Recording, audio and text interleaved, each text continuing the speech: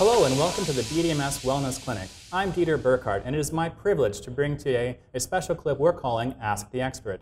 Today I'm joined by world-renowned neurosurgeon and professor and chair of the Department of Neurosurgery at Cedars-Sinai Medical Center, Professor Keith Black. Welcome, Professor. Thank you, Dieter. Well, today we're going to be talking about neurodegenerative diseases. Can you tell us a little bit about what that is and who's at risk? So, neurodegenerative disorders is essentially a disease of aging. As we age, our brain cells begin to sort of die, the connectivity begins to deteriorate, and we get disorders associated with that aging and brain cell death that fall into categories like dementia, Alzheimer's disease, which is a subtype of dementia, Parkinson's disease, and other types of neurological disorders. And are there people that are more at risk for developing these disorders than others? So we know that there are genetic components to Parkinson's and Alzheimer's disease. For some patients that have a very strong genetic predisposition, we will sometimes see the disease manifest at an early age, in the decades, in the 40s and in the 50s. For most of these disorders, which can still have a genetic component, and it's the most common type, we see the disease manifest much later, in our late 60s, 70s, and 80s. How common is it now? So it is essentially a disorder of aging. So the older the population becomes, the more common these disorders become. Alzheimer's will affect about 1 in 8 individuals that are 65 years or older. By the time you look at an age group that is 85 years or older, about 47% of that population will have Alzheimer's or some type of dementia. Now, dementia is essentially a disorder that affects our memory, our judgment, our cognitive ability. Alzheimer's is the most common type, and it accounts for about 70% of all dementias. There are different types. You can also get, for example, a vascular dementia, which is related to little small strokes that may be too small for the patient to actually notice. You can even have a dementia associated with Parkinson's disease, but there are different types.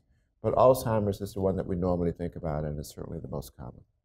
Now, as we know, there is currently no cure for Alzheimer's. If someone were at higher risk of developing it, what would you say to someone that might be afraid of getting tested? Well, because there's no magic bullet, there's no magic pill that we can take to actually stop the pathological progression of the disease, it doesn't mean that we cannot affect the course of the disease over time. There are a couple of important things to really understand about Alzheimer's disease. One is that it's very similar to disorders like diabetes or high blood pressure. It has this long silent phase that can actually pre-exist for decades before a patient becomes symptomatic. So if one was to begin to develop memory loss in their mid-70s or 80s, the disease actually starts about 2 decades before those symptoms occur.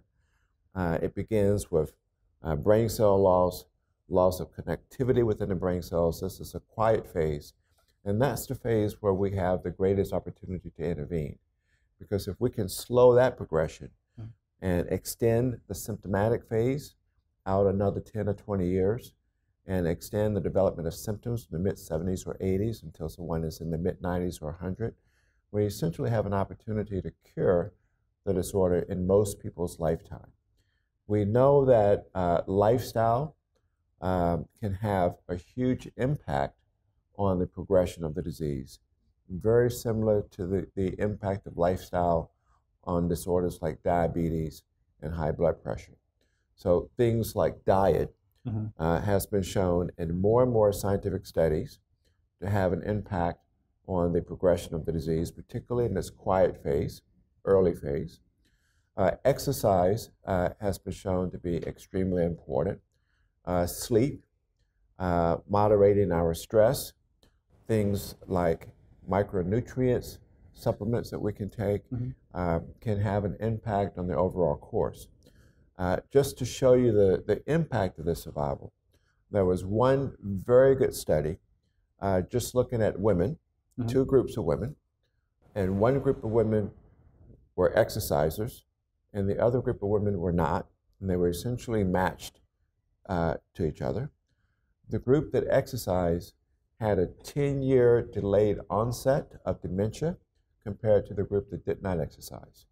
So imagine if I had a pill that I told you you could take that would delay the onset of dementia by 10 years, you would consider that to be a home run. So the impact of these lifestyle influences are not small. They're potentially quite significant.